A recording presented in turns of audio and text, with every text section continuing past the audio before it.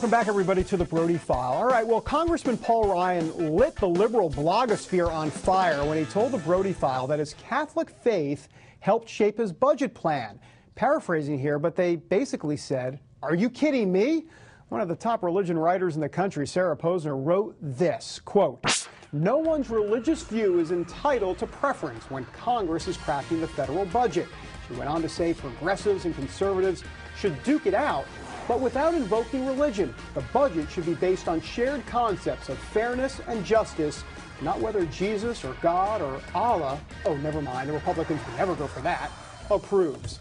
And joining us now, look, Sarah Posner in the studio. Sarah, thanks for joining us. Thanks for having me, David. Wonderful. Tell me a little bit about the beef with Paul Ryan and this idea of invoking his Catholic faith with the budget. Well, I think the beef really came from Catholic liberals and progressives, but the religious beef came from religious progressives, Catholic progressives, who said that his invocation of his Catholic faith to support his budget was actually contrary to what Catholic teaching is on social justice.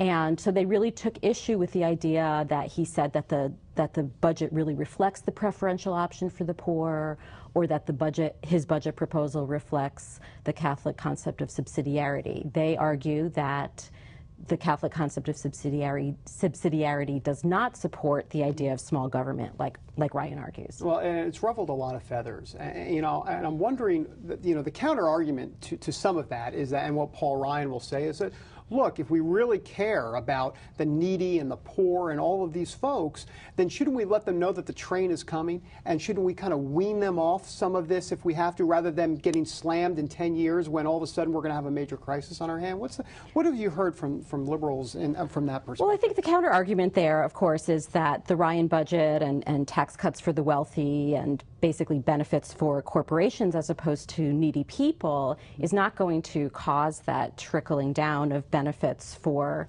people who are in need, and that there's really a need for a social safety net, that churches are there and other NGOs are there to help the poor, but that it's really necessary for the government to still have in place a social safety net for those people, because without it, they will fall into poverty. Interesting.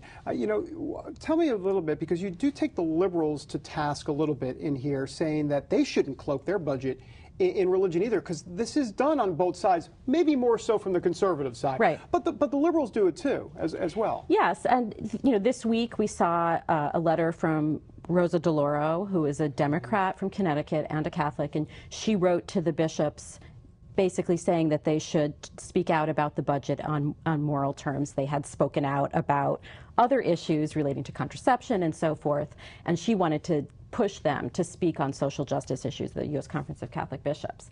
But just like Ryan shouldn't go to the U.S. Conference of Catholic Bishops to look for a stamp of approval for his budget proposal, the Democrats shouldn't either. And I understand the impulse that Congresswoman DeLauro had, which was, look, what Ryan is saying isn't really reflecting Catholic social justice teaching. But at the same time, I think that members of Congress should not be saying, well, we're the ones who have this religious stamp of approval on our version of the budget. Sarah Posner, I appreciate you being here. Thank you so much. Thank you.